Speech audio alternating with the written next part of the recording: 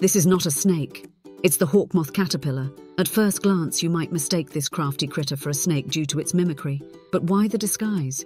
Predators think twice before messing with something that might be venomous. Though it lacks fangs and venom, the Hawkmoth caterpillar arches its body when threatened, puffing up its front end, which resembles a snake's head.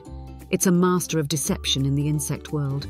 But there's more to this creature than just its snake impression. Now, the Hawkmoth itself, post-metamorphosis, is an incredible flyer, often mistaken for hummingbirds as they hover over flowers to drink nectar.